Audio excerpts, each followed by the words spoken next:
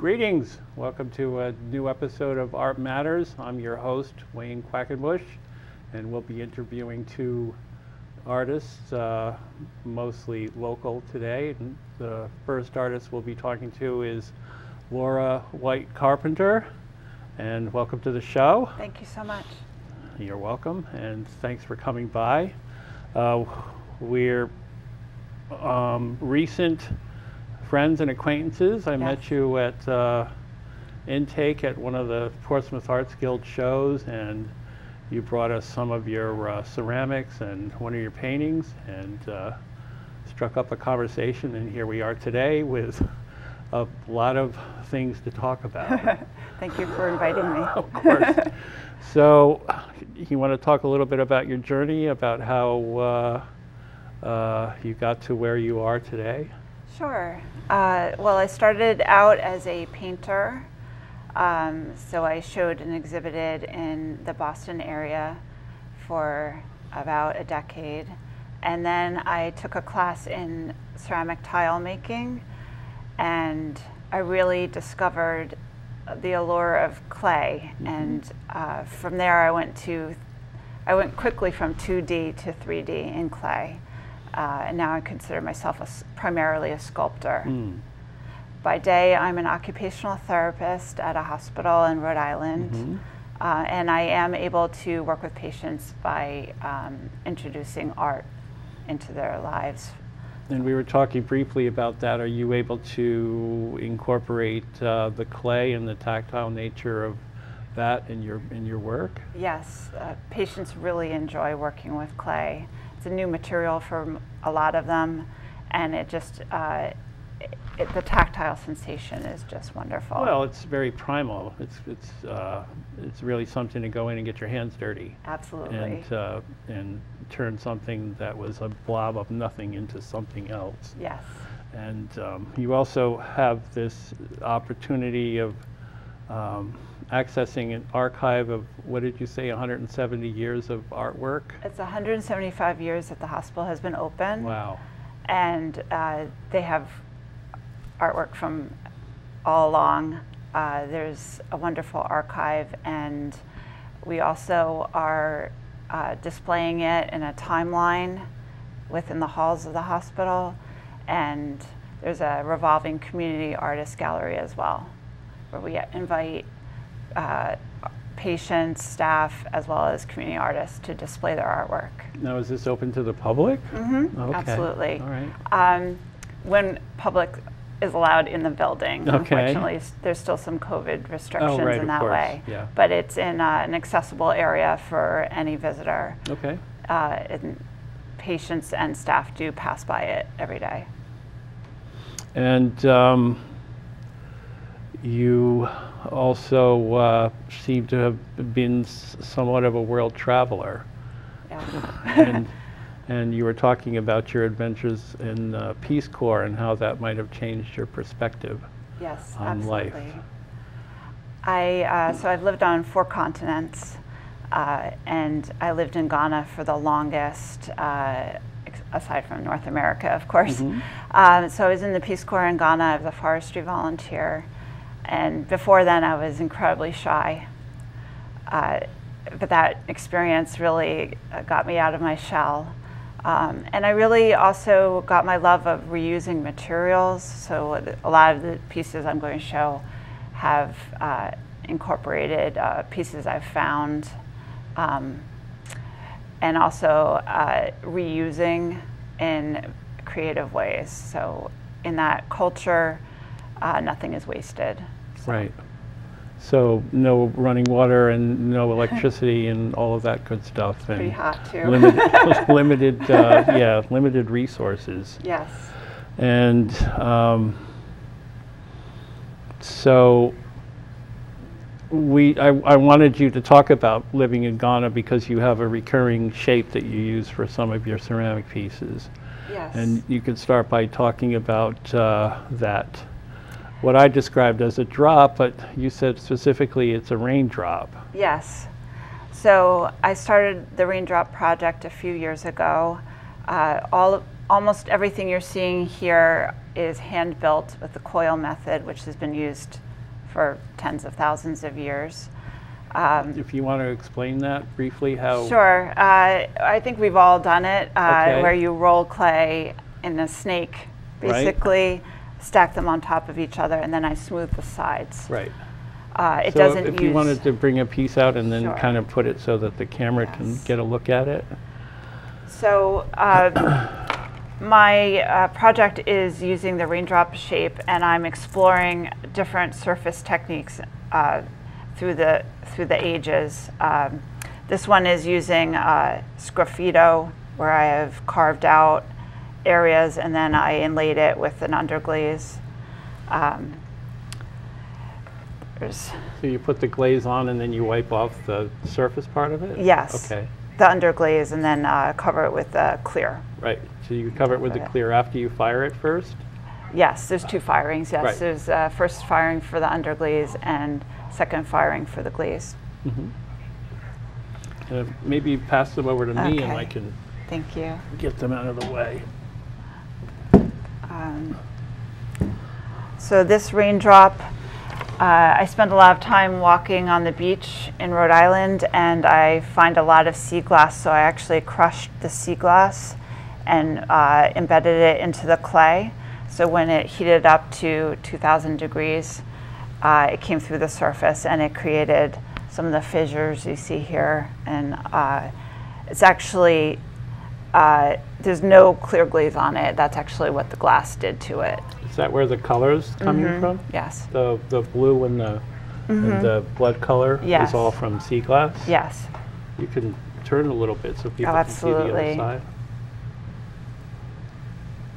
So I love the textures that come out, and it's completely uncontrollable. I really don't know what you relinquish control. Well, that's I half the guess. beauty of it. You're inviting the chaos. Right. Exactly. Yeah.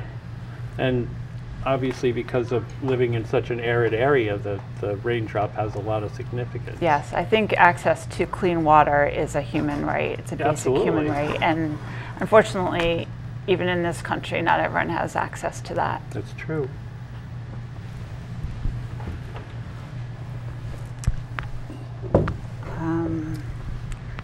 Here's one I did using a rose pattern that I put onto the surface of it.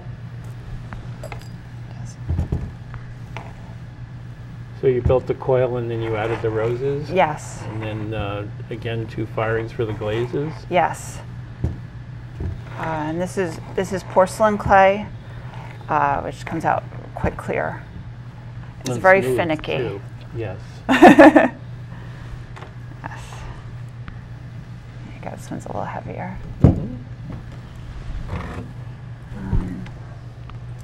Here's another one with sea glass embedded in it. And again, I didn't use the glaze. The sea glass, glaze means glass. Yes. So the glass became the glaze. So I didn't use a commercial glaze. Well, it's kind of funny because glass comes from sand, and then you turn it back into sand, and then you embed it in the clay, and then it melts, and it's there's a whole metamorphosis happening. Yes, absolutely. And again, it's my love of found object and reusing what I find. And the pitting, is that from how the glaze came out? Yes, there must have been. Yes, there was some under the surface, and it had nowhere else to go but out. Yeah. So here's one.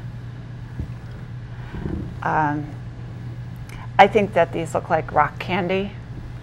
Okay. Other people have said barnacles, so I think I I've was- titled this Barnacle rock Candy. I was thinking teeth myself. There's a thing called tryptophobia. Hopefully none of the That viewers was, know that. that was just. I know you have other pieces where you have like masses of things, and it's kind of. I could see it be daunting to some people. Yes. Well, but it does have that kind of barnacle feeling and how could you escape that, because everything comes from the ocean, right? Right. Yes. But it looks like you built them as triangles and then folded them. Is that, Yes. Yeah. It was. It's like then, a fortune cookie shape. Yeah. Yeah. That's exactly right. And then they attach with just the moisture from the clay, right? This one I attached later on. Most of them are from the moisture, but I had to use a construction adhesive to put those on. Okay. All right, interesting. And then did you attach them and then glaze them and then fire it again? I first carved this out, used underglaze, used a clear glaze on top. So that's the second firing, and then I made these separately in the same way, and then attached them later on. Oh, okay. But that you fired them first and then attached them? Okay. We're learning all your tricks. Do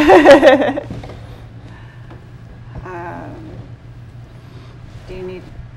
No, I'm gonna start shifting stuff back here. Okay.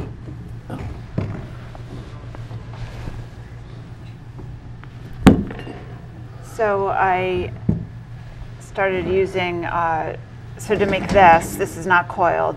What it is I rolled out a slab of clay and then cut strips of it and then attached them back together. So it's disassembled and reassembled sheet of clay. Okay, so you know, you could have used an extruder from like an old Play-Doh. I like the manual aspect of it, no, of and that course. also means that each one is slightly different width. They're not uniform at all. You can see the different sizes. Do you ever have a feeling it's just not going to come together as it's building up, or are you confident? You're only seeing the successes on this show. All right. So I'm kind of getting into the mindset here. I could see something falling apart very easily. There's a lot of failures. Yeah. Especially using porcelain. Because that's unique. Thank you.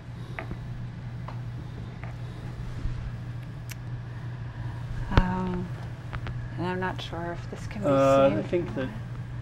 I think that we can get a view of it from Andrew here.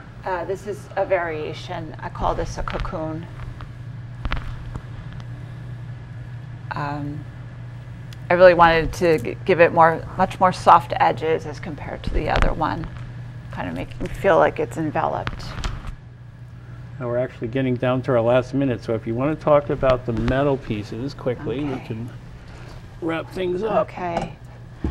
I also do metal sculpture. I learned how to weld at the steel yard, and everything you're seeing here in this tea set is from the beach, and I just manipulated it through using an oxyacetylene torch and then MIG welder to make it a tea set.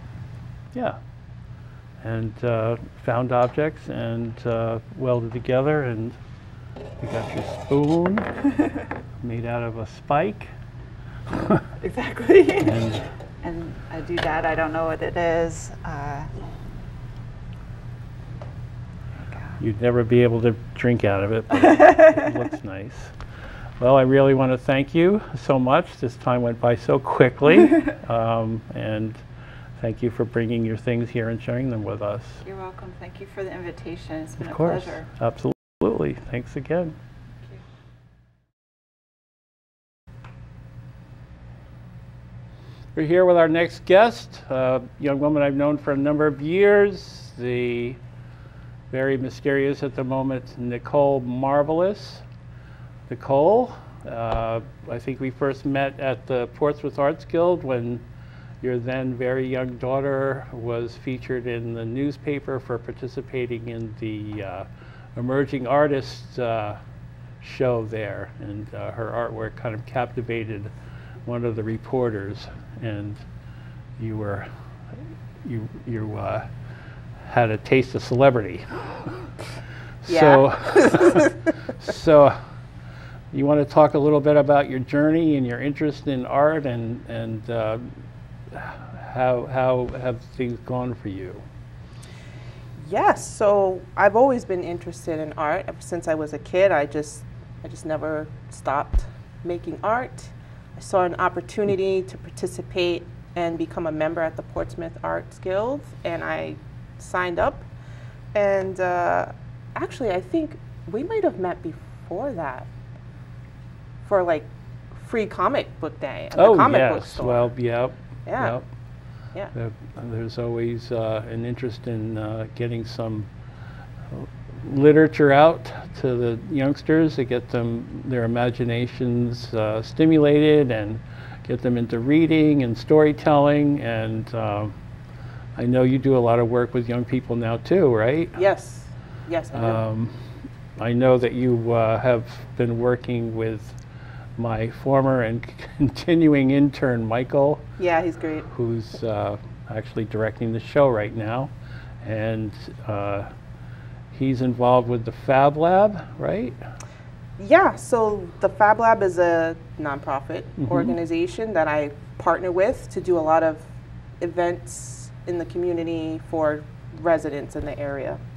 So you're also very involved with the residents of what they call the North End in Newport, which is that area, to my understanding, which is by the Newport Bridge and Connell Highway and up the hill and all of that. Have you been involved with the planning for the different scenarios that could happen down there with the construction? Or are you more, I'm sorry, were you more involved with the housing aspect? So both. I'm involved with a lot of working groups, and I do some work with the Health Equity Zone, which is involved with getting residents engaged and active in local politics and just things that are happening within the community. So yeah, I'm very, very involved with that. So you're active in giving people, or getting people to use their voices. Yeah. And having a say in what goes on in their own community. Yep, I think it's extremely important, and I focus a lot on not just the residents, but the younger generation, so that they can know that there's power within your voice. This is your community, and you're inheriting what we're doing right now. Right, and so you don't grow up hopeless. Yeah, pretty much. And working with young kids and again, stimulating their imaginations and getting them involved with each other on a social basis. I know that Fab Lab is involved with a lot of different creative things. I know you're doing, you were shooting documentary films. Yeah. So you're doing like AV stuff. Working with Newport Film. Yep. And they're kind of showing people in the area how to do small documentaries. And everyone who's involved with that, myself included, just wants to highlight the voices of people locally. Yeah. And also the visual arts in other ways too. I know that they have all sorts of equipment. Are they still based in the Florence Gray Center? Or Fab Lab? Fab Lab, yeah. Oh yeah, they're on the first floor there, Yeah. the Florence Gray Community Center. Yep, yep.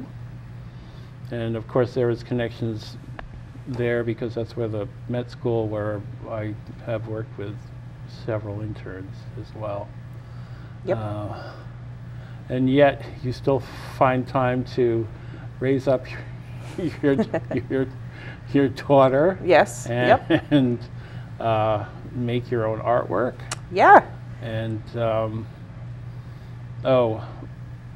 so you wear lots of different hats, and you literally have, and figuratively. You have your fingers in different applications, and you're doing all sorts of different things. So are the spoken word events you're doing, is that through the Fab Lab, or is that the Newport Art House? Because that's a whole other story, right? Right, yeah. So Newport Art House is a nonprofit as well. I'm the boss at Newport Art House. And again, we're partnering with Fab Newport, and we are giving space to young artists in the area every week. And we have dinner, we encourage creative collaboration, we make art, we explore community opportunities for art making and collaboration. Mm-hmm. Yeah. Are you still doing the live shows? Because that was a thing in the past regime that had music events. I was doing some Instagram live events every single week to kind of keep the community engaged in art making during COVID, because everything was shut down. And I felt like it was important to keep that connection and have space for people to make art together, but virtually. Yeah, well, you know that we've had events where people have gathered together in the same room, and there's a certain, I'll simplify it and call it a magic involved when you're creating with other people at the same time. Because it kind of it ladders up and builds onto each person's abilities, I think. I think so too, yeah. And human beings are social creatures, and they kind of thrive when they're in a group. So to me, it's like the best thing. It's kind of like sports for people who are not into sports, or into sports or other things too. So you cover the visual arts and the spoken word, because storytelling in all of its forms is very important, like the filmmaking and the drawing and the painting and the we need to start looking at your artwork, I'm told. Oh yeah, all right. So here's a piece of artwork. Can you see it? Yeah, you got to show it to Andrew and talk a little bit about what you're trying to do. And well, this particular piece I made in 2017, and I absolutely love it. It was my first entry into the Spring Bowl Gallery when they had an open call for entries, and I felt that it was important because there's very little to no representation of people of color within the art making spaces here in Newport. So yes, indeed. Yeah, so I was super proud to exhibit this particular piece and have them hang it like right there as soon as you go into the gallery. That was pretty dope.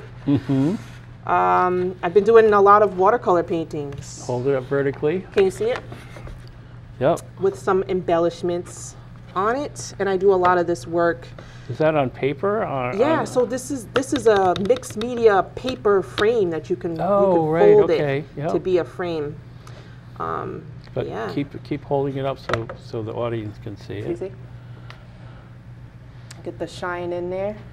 Yep, you like a little glitter happening there. Yes, lots of glitter yep. in my work. Here, I'll show you this one that I absolutely love. Everyone knows who that is. That's our wonderful son Goku. Yep, that's right. The anime character that is more than loosely based on Superman. Pretty much, actually. Keen observation there. People from visitor from another planet comes to Earth and has all sorts of strange powers and a tail. Yeah, and a tail. So he did lose his tail later, didn't he? Yes, yes. For and those all of you his, that don't know. His, most of the characters are either named after underwear or vegetables. That's nice. Underwear and vegetables. Love it. This illustration is made in ink. I try to do a monthly challenge, so this is part of Mermaid, where you just do a mermaid, pretty much every day. You drew a mermaid every day? Not every single day. Yeah. Most days of the week I did. And the idea behind this is so that I can take all of these illustrations that I made and make a coloring book at the end, which is why they're in black and white. So I just love that idea. So I'm probably going to do that. Absolutely. This is a drawing that I absolutely love as part of a separate challenge. Okay. I'm part of several Discord servers, and this was one of the challenges to do some horror-themed art, and that's what came to my mind. So it's a little Silent Hill franchise Little Silent Hill fan art there, which I absolutely love. Yeah, and these are watercolor paintings that I've done with some little bits of shiny paint. I don't know if you can see it or not, but glittery paint in there.